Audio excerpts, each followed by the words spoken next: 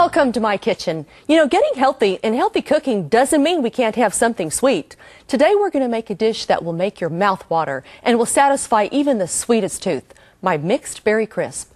Berries are just nutrition-packed jewels of nature, rich in vitamin C, potassium, dietary fiber, and many, many protective phytonutrients. We often think of berries as grandma's berry pie or even the smoothies of today that are just packed with sugar. The mixed berry crisp we're going to make today has no added sugar. That's right, no table sugar in my dishes. Wow.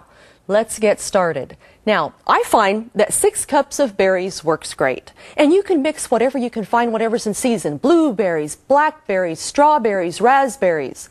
I use 3 cups strawberries, 2 cups blueberries, and 1 cup raspberries for mine today. Now, a tip. To keep your strawberries from getting mushy during the baking process, cut your tips off. Just cut them in half. That's right. No need to slice them like that we do in our fresh dishes whenever we make berries, or when you make strawberry pie, you usually don't cook it as much, so you want to slice them. So we just cut these in half, which is really a good tip. Also, if you can't find fresh and you want to use frozen berries, for instance, I go to the berry farm a lot in the summer, one of those, you know, the farms where you pick it yourself, and I'll love to get blackberries in season. I wash them and put them in the freezer for use throughout the year. So I may want to do some frozen berries for this dish, or I might even want to mix the two. So what you would do if you were using frozen berries, you'd put them in a large colander inside a mixing bowl like this one, and let them thaw until they separate, not till they're all the way thawed out, but just until they separate. And that way the juices will drain out really good. You just have to make sure that the juices do drain, or your dish will be too runny.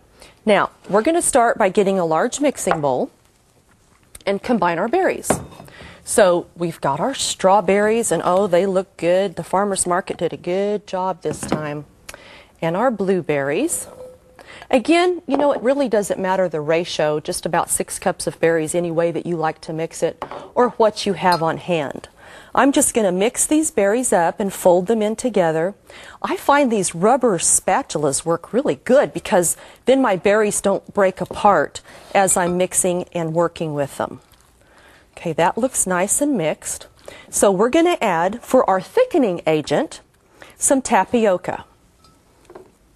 You can adjust the tapioca that you use according to the water content of your berries. If you're using frozen berries, you might want to add a little more, and if you're using fresh, maybe a little less, just depending on your berries.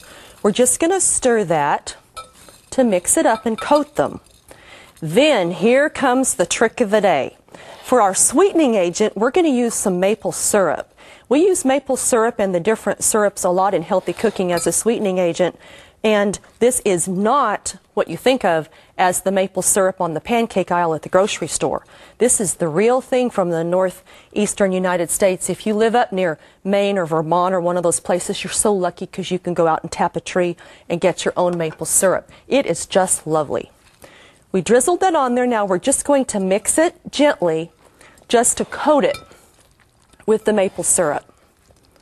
Then we're going to oil our baking dish. A medium-sized 8x8 or something of that nature works really good, and I find that the stoneware works the best, and if you don't have that, you could use glass, but I probably would not use a metal pan for this dish. So I'll get my olive oil, because that's the oil I like to cook with, and just coat my pan like that, and then we'll spread our berry mixture right into our prepared pan. I just like to pour them in there and then spread them about evenly. They just look so good and pretty, don't they? All those antioxidants and the luscious berries. Plus, especially in the middle of the winter time, it's such a treat to have fruit. That looks really good. We'll just set that aside, and then we'll make our topping. You know, you think of the topping of a crisp as really good and crunchy and filled with sugar. Well, ours is really good and crunchy, but no sugar. Watch this. Okay. Let's start with a small mixing bowl. To that we'll put a couple of cups of oats. I like to use the rolled oats that you get in the natural food store in the bulk section. They're organic and they really have a good flavor to them. They taste a lot better than the oats that I can find in the grocery store, but those will work if that's what you have. So we'll have some oats. We're going to add a half a cup of flour. You can use whole wheat pastry flour, or another type of flour like gluten-free flour. That's what I'm going to use today. It works really well. It's just kind of fun. And then if someone's gluten-free, it's just neat to do. We're going to kind of mix that just a little bit. Then we're going to add a little fourth a teaspoon of sea salt. I like sea salt because it doesn't have the refined the refined table salt with the additives in it that you get in the grocery store. So I like sea salt. And then a half teaspoon of cinnamon. Ooh, that smells good. So I'm going to just kind of blend that a little bit to get that cinnamon and salt down in there. Then in another container, I just go ahead and use a measuring cup because it's easy instead of a bowl. You put a half a cup of oil, and then you're going to put in 3 tablespoons of maple syrup. So we'll take our maple syrup and just add it to our oil. I like to scrape it out and get every last bit because that's the good part. Okay, that just kind of mixes a little bit. And then we're just going to pour that right into our topping mixture, just like that.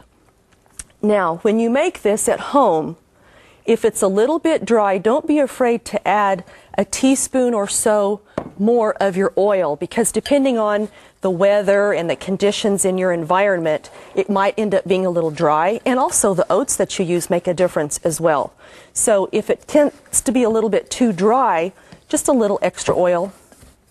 And vice versa, if it tends to be too mushy, just put in a little more oatmeal. And that works just as good. This is about right. See how it's just really good and getting gooey? That's nice. That's going to come out really lovely when we bake it. Okay, now we're going to take this mixture and just spread it over our berries. So we'll come over here and just pour it over our berry dish. I get it all out and then I spread it around. Now, it doesn't have to cover it completely. Oh, that smells so good with that cinnamon and the maple syrup. Yum.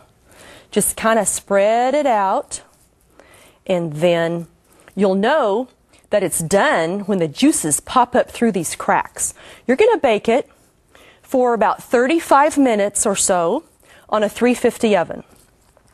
It shouldn't take more than 40, but 30-35 is just about perfect.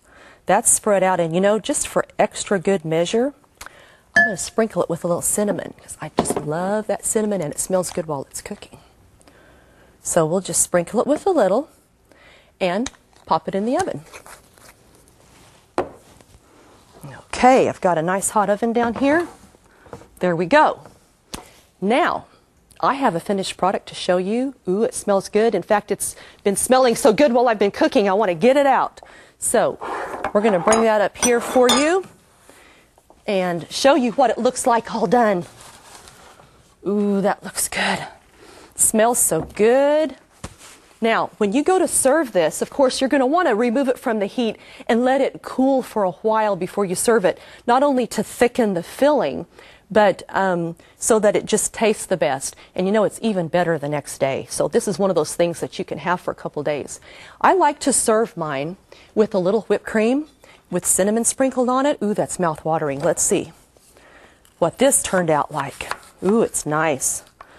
The juices are all just lovely. You can see that steam rising. That is so good. You can serve it with topping, you know, anything that your family likes. I just like to use whipped cream. And when I make the whipped cream, it's just plain. But ooh, it's just lovely on it. My husband's going to love this one tonight. Then, for an extra special little treat, I'll take a pretty strawberry, just put on the plate like that, and then I'll get my cinnamon, and we'll just sprinkle a little cinnamon right on top like that. Ooh, wasn't that beautiful? You can see that dish was simple. I think I should taste it. What do you think? Oh my goodness, I'll just use the spoon and have a little bit because it's just too good to pass up. You've got to make this one. Not only was this simple, it's healthy and delicious and nutritious. I see it as a whole bowl full of antioxidants, which boosts our immune system and fights that free radical damage. This is where we put the discussions from the show into real life use. I just love exploring new dishes and new ways to keep my family healthy. We can have desserts, and there really are many healthy dessert options out there. For today's mixed berry recipe, go to www.yourhealthtv.com. Print it off and enjoy. Thank you for being with me today, and don't go away because we'll be right back for more.